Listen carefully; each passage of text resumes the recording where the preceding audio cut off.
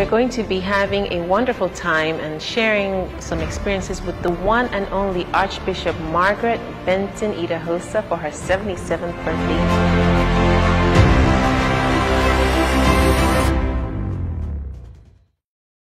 Hello, we are here today with the one and only Archbishop Margaret Benson Idahosa, my mother, who is a woman of beauty, a woman of excellence, a woman of love, a woman and an example to women worldwide. She is the president of the Christian Women Fellowship International. She is the Archbishop of Church of God Mission International. She's the Chancellor of Benson Idahosa University. She's the Executive Director of the Faith Mediplex Hospital. She is the maker and creator of the Balm of Gilead City. She is the proprietress of Word of Faith Group of Schools.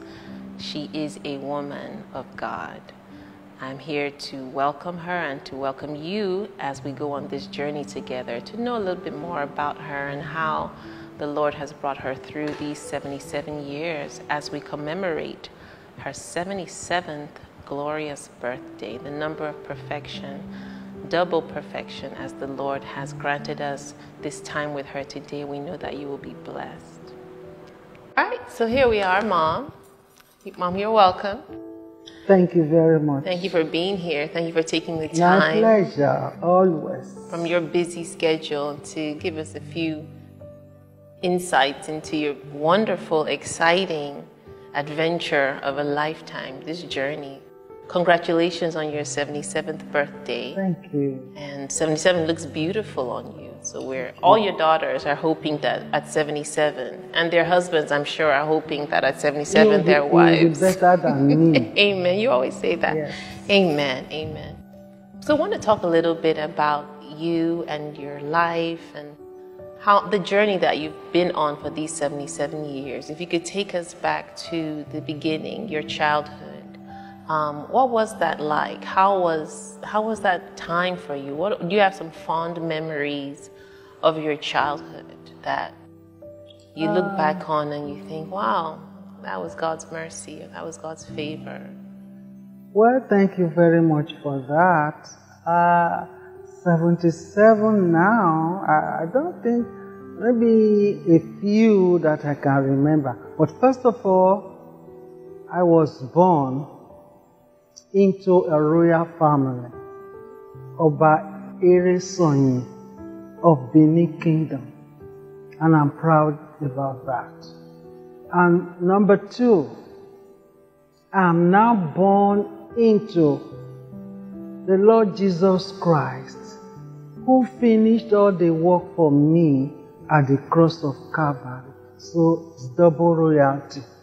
But I'm glad that I'm a child of God, I'm a child of covenant. 77 years ago, I was born by the grace of God, not to a rich family, but not to the poorest of the poor. I won't say we are the affluent, but we were not all that poor. We went to school. I grew up with two sisters. We were three going to school. We started in St. Matthew's and ended up in St. Peter's. And we grew up just like that.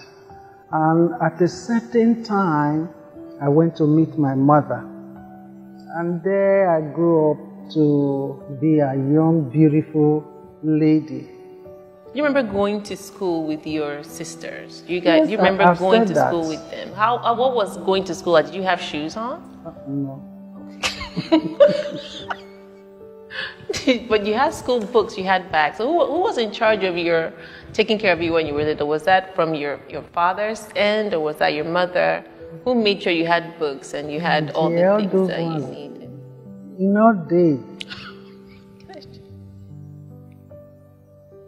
All right. Well, I grew up with my two sisters because we were the first three that came, and then it's as the if first set. Yes, the first set. It was as if that was the end of the whole story. But later on, my father married other women that gave him other children. But I still remember that we grew up as 3 sisters, going to school, no shoe,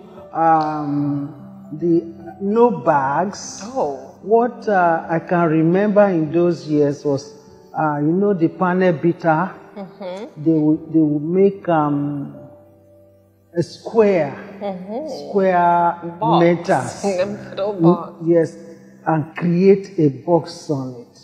So with 3 of us, we had it, and when we are going to school, we put it on our head, and no shoes on the leg, but who cares? Nobody cares, because we all grew like that.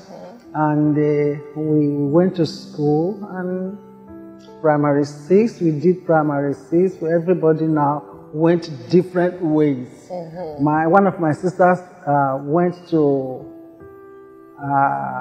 the West, the other one went to Lagos, and I was here with my mother. And we all grew like that. I went to teacher training college. My sisters went to secondary school, Adesua Grammar School, before we all dispatched to our different places. I grew up, went to Lagos. I wanted to join the police force. And I was very, very excited about it. This is the first time we went for interview in Lagos. First of all, we went for the examination, and I passed very well. So we went for the interview. And at the interview, I had about 11 men. Whether they were ASP or I can't remember, but they were high officials. So we went to the interview, and one of them told me, well, you are tall enough, you are well educated, you speak good English, but one thing you have to do that will make you to go into the force, you have to see us in our individual offices or places. I said, oh, that's fine, no problem, I will definitely do that. And one of them is dead now. He said, I hope you understood what we meant by that. I said, oh, is there any other thing that is underlining it? He said, come on, are you a baby? You're not, you are a grown-up woman. I said, oh, sir, I don't understand. I want you to let me know. He said, okay, that means you have to come and see us at home or in the hotel. I say, oh, thank you very much, sir. You can go with your force, and I am going back to Benin, where I came from. So I got up from there, went home, told my uncle. My uncle was mad. I said, no, there's no need to be mad at all. I'm going back to Benin. I'm a Benin girl. I'm going back. I really took my things and I went back. When I got home, I told my father this was what they told me at the interview, and he said, oh, you've done well for coming back home. You've done very, very well. So what do I do now? Then we have just started the Anglican Women Teacher Training College. He said, you can go there. You can go there. I said, okay, I will. So I went there, took the form.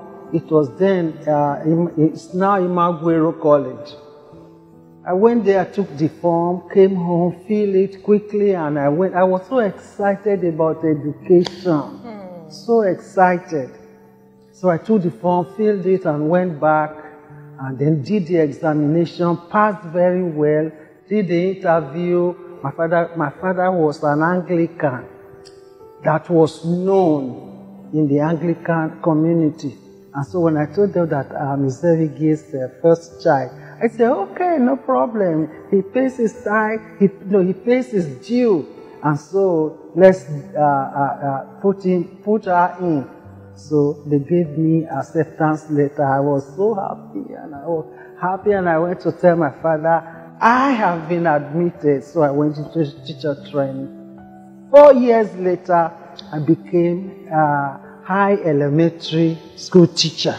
I was so happy, and I was teaching. They took me to Iguadala, from Iguadala to different places, and I ended up in ICC, Immaculate Conception College. That was where I ended. And I ended there because I met my husband. Who was that? I met a young man who was coming to the school to preach the gospel. And each time he comes, he gathers all of us together, the teachers, the students, we all sit down to listen. At times he comes with some white people. They teach the word of God, and they taught us how to pray. I told him, I said, listen, what you are doing now is different from what we know. When we wake up in the morning, we don't even pray. We just greet daddy and mommy, and that was it. But he said, no. He taught us how to pray. He taught us what to pray. He taught us how to read the word of God and all that. So each time he's coming to the school, we are all excited.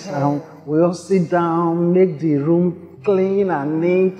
So we sit down. So I met him before the school. I was in Anglican Teacher Training College when I met him. And he was bringing me food. Not only me, I had some friends with me. So every Saturday that we are not going out, he will bring us food, jollof rice, dodo, and all that. We will sit down and we eat it together. No, he would not with him. We will give him thanks, and then we go in. And that was, I mean, those are the things I can remember. I can remember being in school and he going to defense, blowing his horn in a certain way for me to know that he is there. And I will just pack the bush part, go there and take the food. I say, oh, thank you, brother. You know, listen, I did not envisage that he was going to be my husband. But I was calling him the brother I never had. And he was all there for me. And when it was a few months to our graduation, he called me and said, Margaret, I want you to be my wife. Ooh, I put my hand on my head and I was crying. And I said, no, I have 1, 2, 3, 4, 5 friends. They are beautiful. Oh, you gave him other options. Yes. Yeah, offered. You can choose from where, and I will help to fire them up and fire her up and be married to him. And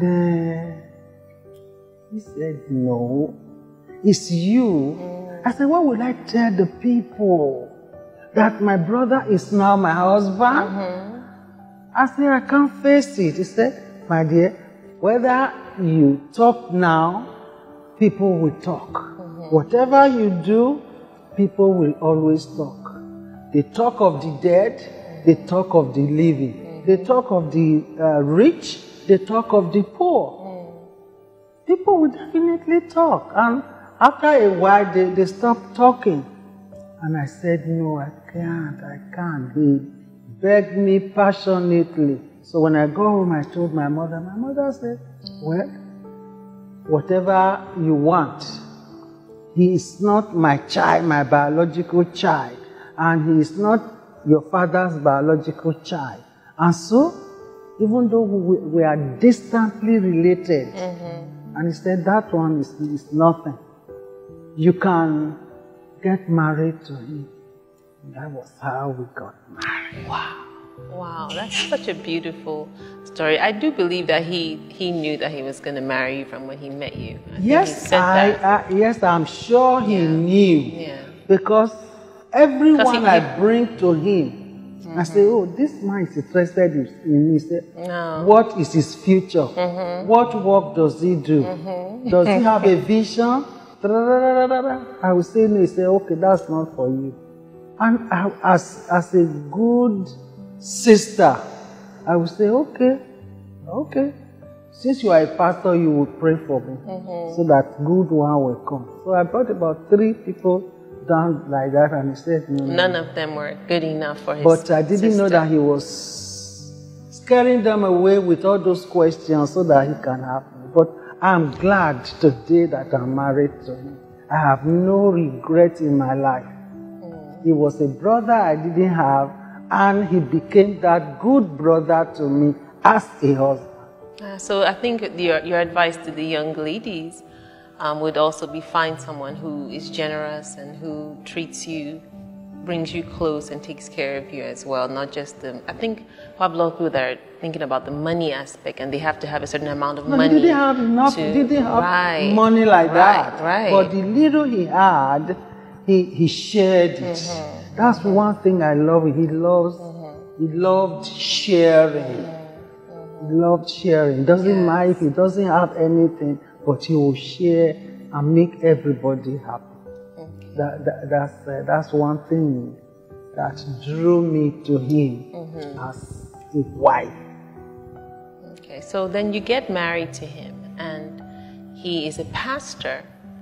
And this is the time when being a pastor wasn't... Yes. No, he wasn't a pastor actually. Okay. He was a Sunday school teacher. Oh. You know, I lived in Lawani Street in Yaro area.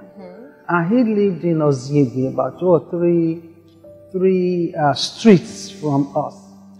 Every time he comes with Bibles, with tracts, and preaching here and there and all that. There was a time one of my cousins died in the morning. He had convulsion throughout the night and all that, but in the morning she died. So we laid the child on the bed.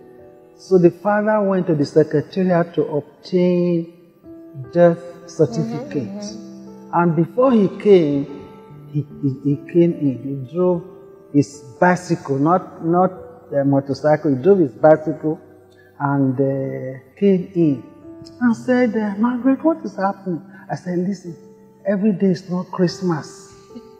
Today, a death is at the door. We have just laid one of my cousins.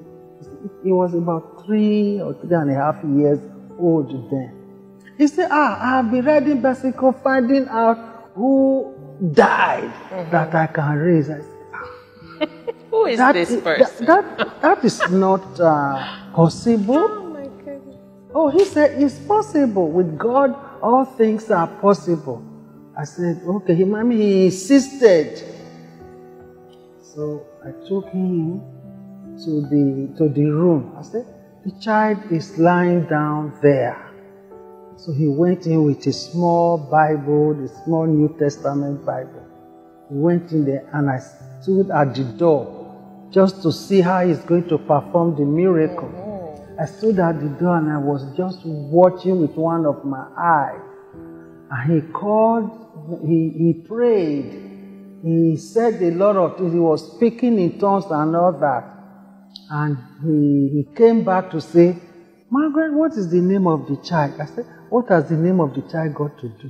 You do the miracle and let's see. Anyway, I told him the child's name was Inuarata. So he went back again and said, Inuarata, Inuarata, come back to life. And he was praying. And after a while, the child sneezed. And he took him out of the bed, and when I saw that dead child at about 4 o'clock in the evening, I took to my heels. Oh, yes. And I ran, because I've never seen it before, you know. Never seen it before. I ran out and I said, something has happened, something has happened. My mother said, what has happened? I said, go and meet Brother Benson, go and meet Brother Benson, is there. And my mother and Brother Benson and the child walked out of the room. That was what got me into Christianity. Wow. And when it was time for me to get married, my father said, no, you cannot get married to a Hallelujah man. I am an Anglican, a dying one for that matter.